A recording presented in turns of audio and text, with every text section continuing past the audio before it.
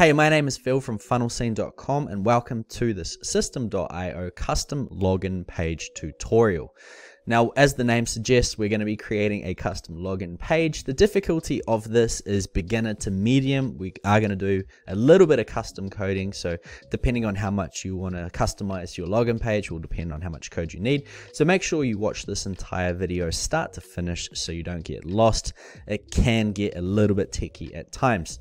Now, real quick, just before I get started, if you haven't yet got started with Systeme.io and you're thinking about it, I have got a course I'm actually selling that I'm going to give to you as a bonus if you sign up using my link in the description. More information about that below. Or if you're already an existing user of Systeme.io and you want some extra training, I've also left a link to my course where you can actually go and purchase it. Right, so let's get started. So first of all, I'm going to go ahead and log into my Systeme dashboard, and what you want to do is come to the top right to your profile image, click on that and go to settings. Once you go to settings, it'll take you to the profile page. It had some personal information, so I've gone ahead and gone to the custom domains tab, which is where we want to go. And inside here is going to be where your custom domains are located. Now, if you just have a free plan or don't have any custom domains, you will just have your standard domain here. That's absolutely fine. If you've got a custom domain, make sure you set it as your domain that you want to use, your default domain. That way you can actually go ahead and make sure everything goes through this domain here. Now, if you wanted to upload a favicon, if you haven't as well, you can also add it here, which is the little image that shows up in your browser tabs. So the first thing I'm going to show you is what it looks like right now. So I'm going to go ahead and preview it in the login tab. So this is what it looks like. It looks pretty good. The only issue is this doesn't actually work, right? This isn't working, right? The forgotten password doesn't do anything. Create an account doesn't do anything. This is a dead login page, right? So what we need to do is go ahead and actually customize it, especially because it's set as the default domain. So all of my people right now won't be able to log in. So what we need to do is once you've set your default domain, come and go to, the login, customize the login page. So click on that. And this is going to bring us to this login page editor here. Now, what you need to do first of all is get rid of all of these form inputs because they don't actually do anything. So go ahead, delete them. Once again, delete them, delete everything because you don't need it. I'm going to leave these two text columns here, the heading and the subheading. I'm going to use those, but everything else I'm going to get rid of. So delete all of these, get rid of the button. Okay. And get rid of this text as well. So now we have a very plain page, right? So the first thing we want to do is come to our elements at the top, scroll down, find membership access, and drag it underneath the text, right? So this is what appears. If you click on it, you're going to have all these options on the left. So what I'm going to do is we don't need to have login to your account again. So I'm going to highlight that and login heading, backspace that so it's gone. Now, I don't like these labels either. It's pretty weird having them centered and the color that they are. So I'm going to go to email label, get rid of that. Password label, get rid of that as well. So now we've just got some standard placeholder text, and we've also got a forgotten password, which actually works, and we've got a button. Now, the issue with this particular page is that there's no real places to edit the fonts inside of here, right? So it's a little bit annoying. So what I'm going to do first of all is customize this page, make it look all pretty, and then I'm going to show you some custom coding to actually change all the sizing and the fonts and everything like that. So first of all, I'm going to start with the background, right? So the background image right now is actually just the default Systeme colors. But what I'm going to do is so make sure you clicked on section, come down to background image, click on this little button here, which is the cloud with the upload arrow. And I've already uploaded some images. So I'm going to scroll down to this one, which is an Unsplash free image, and click on insert. Right now, I've actually made the image quite small, so it loads fast, but you can see it only takes up a quarter of the screen. But no worries, just come down to background position, click on fill 100% width and height, and now it's the full width. Now, the only problem I can see is there's this blue part here. It doesn't fit the entire screen, but that's completely fine. Just make sure you've clicked on it once again, and I'm going to just max out this bottom tab. I might even go a little bit more just to make it fill in the whole thing. So that looks pretty good. I'm pretty happy with how that looks. Now, what I'm going to do as well to have a bit of branding in here is drag an image above the login box, which is going to go ahead and automatically create a row. I'm going to add in a logo of already uploaded. So insert it here, and I'm going to change the height to about 300, which looks pretty good. And then I'm going to give it a little bit of padding just to make it sort of look a bit better. So that looks pretty good right there. I may even give it a little bit at the top as well, just so it fills the screen a little bit better. So I'm pretty happy with that. It all looks pretty good. Now what I might do is actually customize the padding around here as well. It doesn't look like it's quite filling the insides. So I'm going to click on the white section. I'm going to increase the left and right to make it a little bit more narrow. Come down to the bottom and reduce the left and right to about, say, 25. So that looks a little bit better. And I may even reduce the padding to about 25 as well, like so. So that looks a little bit better. I'm pretty happy with that. Now the only major issue I have right here is the size of the font. Now what you can do first of all is click on it again. Now you can choose the font type inside of here. So I'm going to go Google Fonts. I'm going to choose Ubuntu, which is the same sort of text as this one here.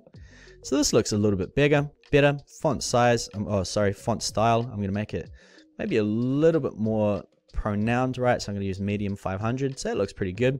The only issue is still there's no place to increase the font size. So what we're going to do is do a little bit of custom coding. Now, if this is your first time, just make sure you follow this step by step. Pause the video where you need to.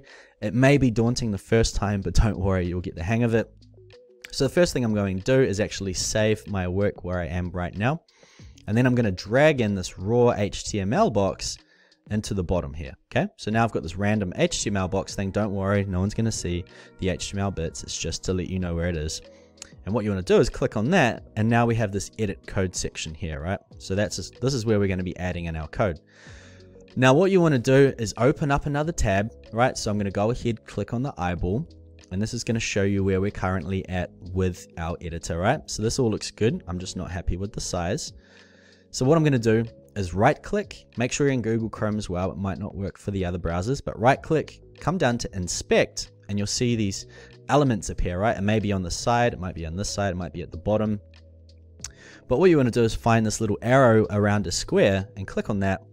And what you want to do is click on the text inside of the input here, right? Now I'm just going to drag up my face a little bit so we can see the code. So once again click on it, like so, it's going to bring up some information below here. So what we're looking for is the code in red saying font size. So I'll scroll down a little bit, and here it is, font size equals 14. So what I'm going to do is increase that. So I click on it, I can press up if I wish, and what you'll notice is the font is now increased in here, right? So it looks a lot bigger. I actually like the way it looks. So what I'm going to do is click and drag and highlight all of this code, and right click on copy, right? And then come back to the editor, click on edit code, make sure you highlight it on the HTML edit code box, click edit code, and backspace all of this, put a little bracket in that says style, right? Because we're going to be styling the text, and it'll automatically create an alt tag, press enter, and press paste. Now there's one more thing we need to do every time we close things out. As we've got an open bracket here, we need to also put a close bracket, which I believe is shift and the button below enter, or backspace I should say, sorry.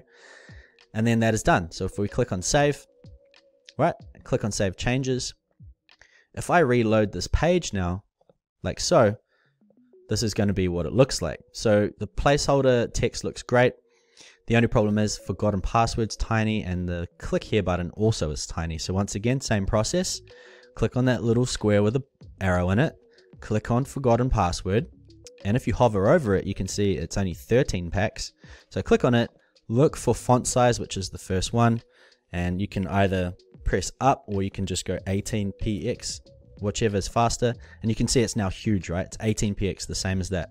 So once again, click and drag, highlight this entire bit of code, right click, press copy, come back to editor, click on edit code, and then below that, below the last bracket, you just want to press enter and then backspace, so it's on the same line as the other one. Press paste or command V, and then once again put the out bracket, click on save, and then save changes. Now if we go ahead and refresh this page, now the forgotten page of password forgotten is also bigger, right? So that looks pretty good as well. Now finally, the last one we need to do is this click here button, which I will actually change. But for now, it just says click here. Once again, click on it, font size 18. What I'm going to do is actually increase it to 20 because I want it to be quite significant. And then once again, drag and copy all of that, right click copy, and then go back to the editor, edit code. Once again, go to the last bracket, press enter, then backspace, and then once again, close it out with a bracket. Click on save, and then save changes. Now we have successfully changed the font size using code. If it's your first time, congratulations, it's pretty cool, right? Now, if you want to get a little bit more technical as well, I like to add a little bit of padding around my buttons. As you can see, if you hover over it, it's got 10px, 20px, right? Which basically means it's got 10 at the top and bottom, 20 on the left and right. So what I'm going to do is make it a little bit bigger. So click on that once again. Now we want to scroll down looking for padding, and here it is, padding, 10px, 20px. So I'm just going to go on the 10, make it 15, and watch the button. It's given it a bit more of a pad, which we want. Right, I'm going to copy all of this text, copy all of that, come back to editor, click edit code, and as we are actually already in that same code here, EGZYGZ, right? If we come back there, select, we can actually just paste it below. I'll show you what I mean, it's easy. So once again, paste it in there, but you can see it's the same. So we just need to actually take this text here, copy that, come back to the old one, and below, just paste it in, right? So hopefully that makes sense.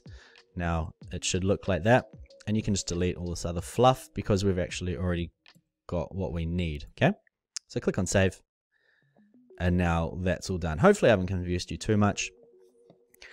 This is how it all looks now, right? So we've got bigger fonts, custom background, custom logo, and now we can customize the last few things. So I'm going to just say here, welcome to Funnel Scene. And then I'm going to put in here, log in to your members account below, right? So that looks pretty good. I'm happy. Go on, click here, see if there's a place to change it. Login button text, I'll be like access the members area, right? Click on save. Now, once again, reload that. And we are completely done. Here you have a custom login area for your courses in the members part of Funnel Scene, right? And just before you finish everything, you're good to go. Make sure you just click on the little mobile view. It might not be exactly how it looks on the finished product, but you want to just make sure everything looks pretty good. So what I might do is just put a little bit of a space here, for example, 10 below there. You can change the heights and stuff if you wish, but I'm pretty happy with how it looks. It's all very, very straightforward. And that's it, guys. Hope you enjoyed the video. Once again, if you haven't yet got started with Systeme and you're thinking about it, I've got a link in the description. If you join using that link, I'll also give you my Funnel Scene course. If you're already a member of Systeme.io, you can click the button anyway and it'll take you to a registration page where you can get started with Funnel Scene. There is a cost, but you'll learn so much inside of it. And finally, if you enjoyed this video, make sure you smash the thumbs up button. Let me know in the comments if you have any other issues or things that you want to learn about with Systeme. I'm happy to create some tutorials. Make sure you click subscribe. I've got some pretty epic tutorials coming out in the near future. That's it from me. I'll see you on the next video.